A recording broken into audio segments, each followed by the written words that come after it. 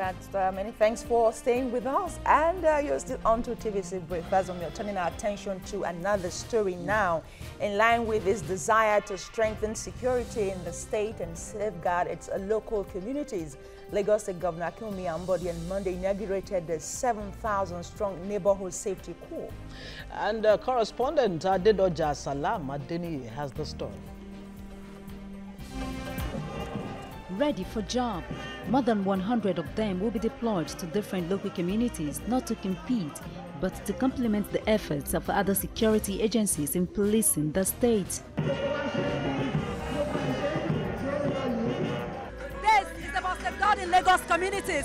The fully kitted corps members' role include intelligence gathering, maintaining law and order, and protection of lives and properties across the 57 local council areas of Lagos. Drawn from different local communities themselves, these ones understand the terrain. It means the governance is coming to the masses entirely, because we always see it, now we are feeling it, it's coming down to the local government. I'm really excited, very excited. I'm ready to work. We are like tigers ready to hit the road, and we are ready to hit the ground running right immediately. Ready for your station, sir. Right from the onset, the major thrust of Akinwumi Ambode's administration had been the security of lives and property of Lagos residents and investors. The governor demonstrated this with the donation of security equipment worth billions of naira. The Neighborhood Corps is meant to complement all that. We have invested heavily in providing them with state-of-the-art equipment and accessories. We are launching today 177 saloon cars and vehicles equipped with necessary communication gadgets to be distributed across our local governments, 3PAC, local government and LCDA. Motorcycles with full riders protection kits such as helmets, knee and ankle guards to ensure their personal safety for each of our 377 wards across the state. 4,000 bicycles to quietly patrol and engage our communities. Metal detectors to ensuring that illegal weapons are not smuggled into public places. Other operational equipment such as plastic restraints, batons, long-range torchlights, and whistles are provided. Governor Ambode also wants the State Assembly to come up with another bill to regulate domestic workers. This bill will prescribe regulations for this set of workers and other details to monitor their activities. There is no room for child abuse or underage workers in Lagos. It has been discovered that domestic workers are largely undocumented and pose a grave security threat in the state. The recruiting agencies must be licensed and regulated henceforth. It is expected that the visible presence of the corps members in a particular community would reduce crime drastically. The Neighborhood Safety Agency hotlines are Adedoja Salam Adeni, TVC News, Lagos. All right, it was a very exciting day in Lagos yesterday as the governor launched the Lagos Neighborhood Security or Lagos Neighborhood Safety Corps initiative. Before we go into all of that, let's bring you the news update first.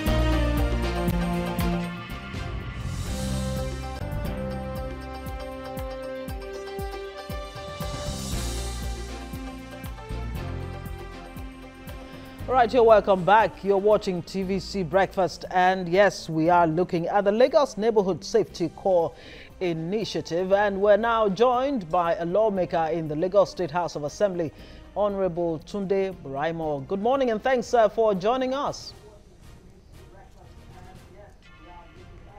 Good morning. Thank you very much. My pleasure.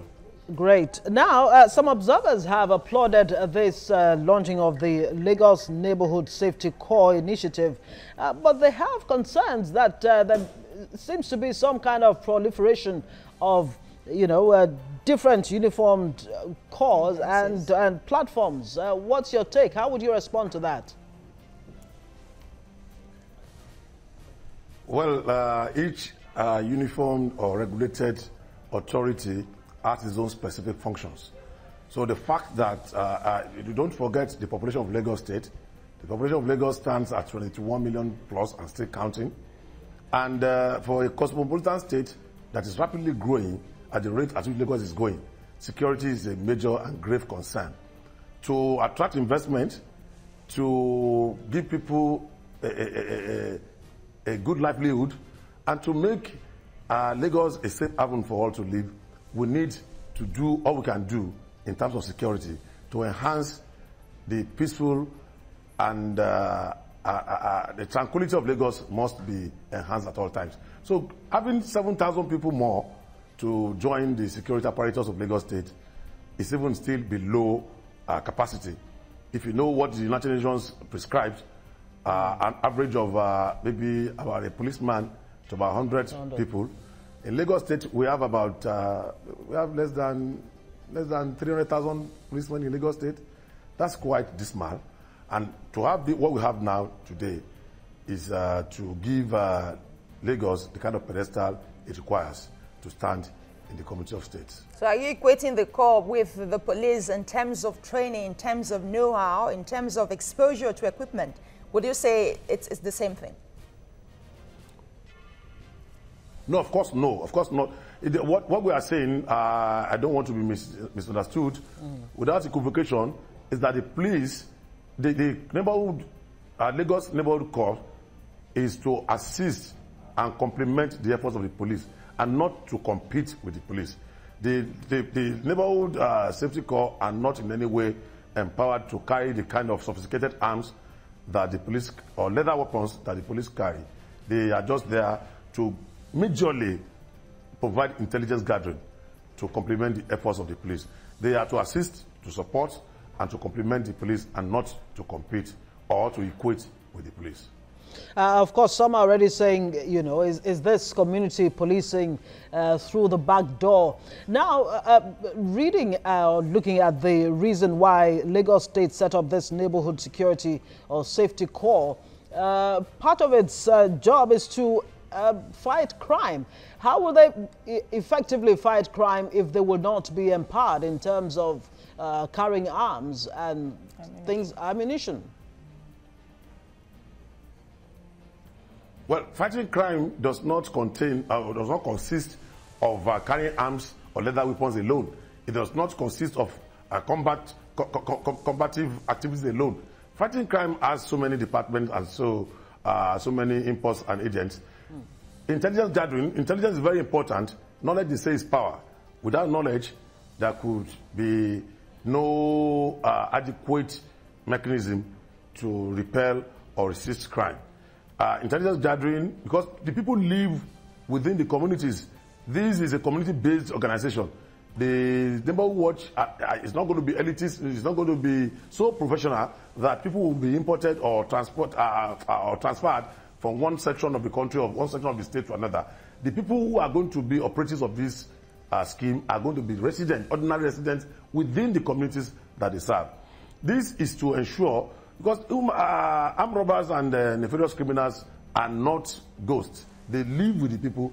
We know them and they know us. So when we live together, there is a way we can expose their criminalities. So the basic thing that they are supposed to be doing really is to could you shed some light on the shed some light on the recruitment process and what were the consideration for recruitment of this 5,000 or so strong force of neighborhood watch?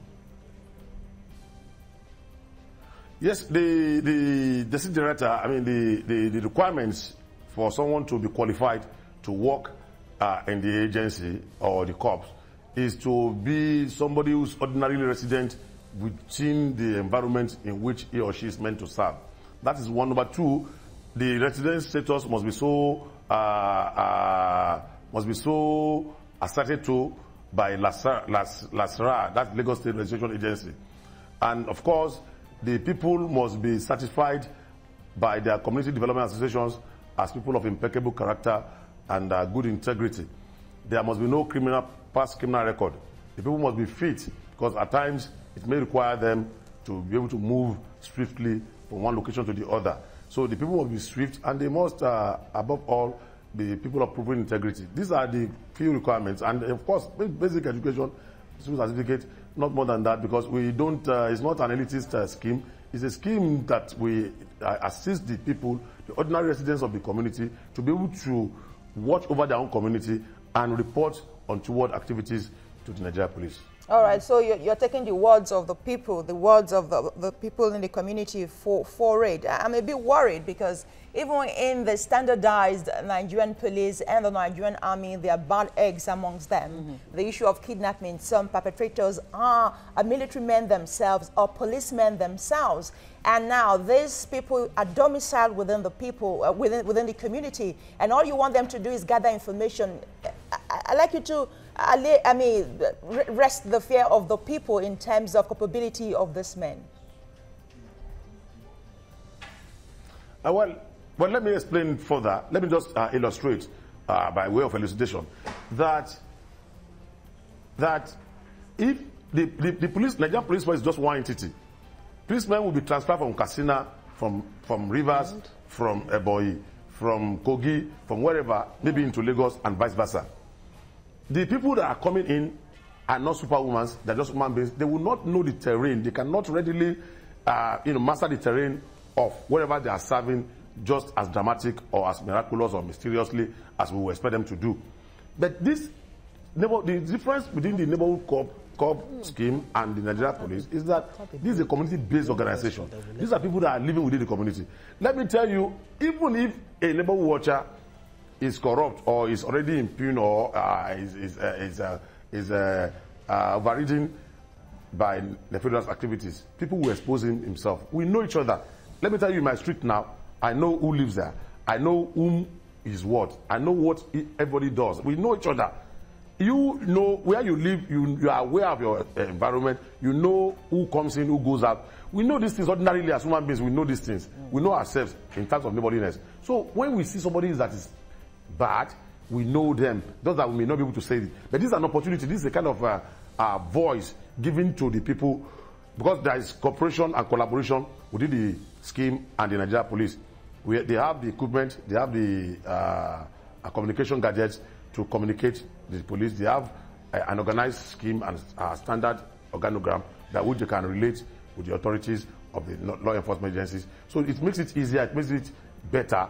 People are not ordinarily afraid to get involved in what does not concern them. Because when you say you will expose somebody, a criminal, you are afraid of reprisal. You don't want somebody to come for you. But these people are paid to do a job, and they will do the job. And when they are not doing the job, the CDAs, who ordinarily are the kind of sponsors of these individuals who are serving on the scheme, we know what to do in the area. All right. We have also embarked on advocacy to show that everybody must be aware of his own surrounding. People must be conscious of the environment.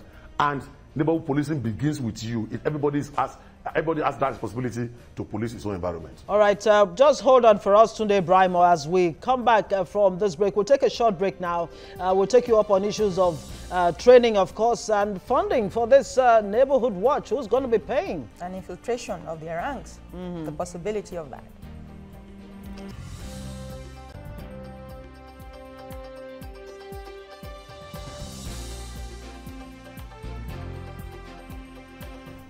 All right, our focus right now is the Lagos Neighborhood Safety Corps initiative by the Lagos State government. Of course, that was launched yesterday. And our guest is a lawmaker of the Lagos State House of Assembly, Honorable Tunde Buraimoh. Thank you so much for staying with us. Now, very quickly, what manner of training has gone into, these recruits, especially as it concerns how they interface with the public? We don't want to remind you of how, the challenges between the police and the public in general. So shed more light on that for us. Well, they have been trained in the arts of human relations. They've been trained in the habit of politeness, about dedication to duty and focus on the points on which they are set out to make. The people have been educated and have been taken through the rudiments of civility, which is the modern trend now. It's the age of brutality, the age of police maximum activities are far gone. So what is in vogue now, even the Nigerian police is now championing the cause of being friendly with the citizenry. There's no way you can police the people. There's no way you can serve the people without earning their trust. And the governor emphasized that much yesterday at the inauguration, that the people must earn the respect of those they are employed to serve, and they must befriend the people, and they must know that it's only through the cooperation and collaboration of the people that they can have useful intelligence, useful information to share or to work on. Okay. So it's very important that they work. So some have asked that the duration of the training is enough, because I correct me if I'm wrong, I thought they were recruited in January and this is March. If that's enough time to churn out people who are credible and up to the task, but that's by the side. Tell us how the Lagos State government would kind of fund. Fund and educate the people themselves to know and understand how to relate with this men of the call. And in terms of infiltration, how will that be curtailed if there are chances of that? In terms of the duration of the training, I'm able to say that training is a continuous exercise, it's a continuous process. It is not a one-off thing. It's not something that you do and you turn your eyes away. Training and retraining are part of human developmental schemes and programs in any human endeavor. So I believe that training the corps members will be a continuous exercise. We just gave them the rudiments, we just give them the basics in the beginning, and of course we will continue to upgrade them and to put them to speed on matters of contemporary importance. Also, talking about the payment, the funding of the scheme.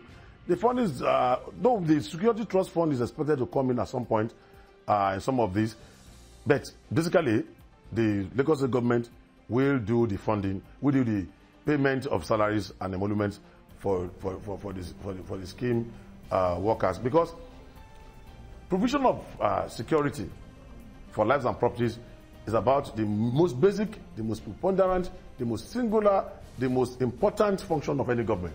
All right. If government relegates provision of security for life and property for other economic or social development, then we have ourselves to blame. All right. Thank you very much. We'll have to leave it there. Tunde Buraimoh, lawmaker, Lagos State House of Assemblies, of course, on the Lagos Neighborhood Safety Corps initiative. All right, there's more to come on Talk Time. That's next. That's where we're going next. And we'll be looking at what is making the Naira tick. Things are looking good for the Naira now. Stay with us.